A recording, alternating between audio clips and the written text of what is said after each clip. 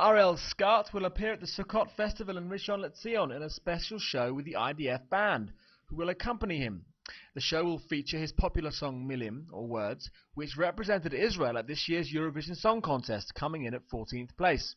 Skaat said he was looking forward to the performance, said he wanted to do this for some time, but he wanted to wait until his album was ready. He said, "I didn't want to do only cover songs. We're planning to play 15 songs, many originals, with a diverse mix." He said it would be wonderful to bring popular modern music to a venue at Rishon, which is known to be so classical and classy. Skaat is set to release his new album soon in Israel and also in the United States.